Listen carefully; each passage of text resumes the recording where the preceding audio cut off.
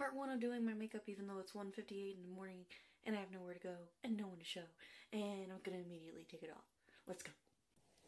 We begin with my makeup bag. Actually, I take it back. We begin with putting my hair up. Ah, yes. Foundation. Ah, yes. Alright, now that I look like a geisha or some shit, we move on to, I guess, eyeshadow? Wait, I forgot setting powder. I accidentally poured too much. We begin with gray. The color says talented, but bitch, I don't believe you. It's only now that I realize how brown my silver is. Now for black. Just gonna pretend like this part was on purpose and not a mess up. Here comes the mistake.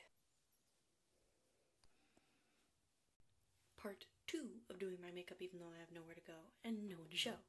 Now, I did my lips, and no, but I have a secret. More.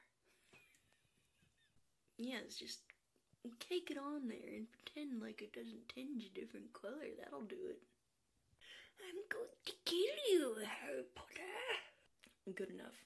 And now we hope that we can actually find the black lipstick in my makeup bag now. Found mascara instead.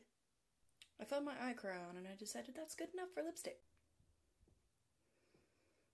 Pretend like this is part of contour. Follow the bone structure. And there we go. One makeup.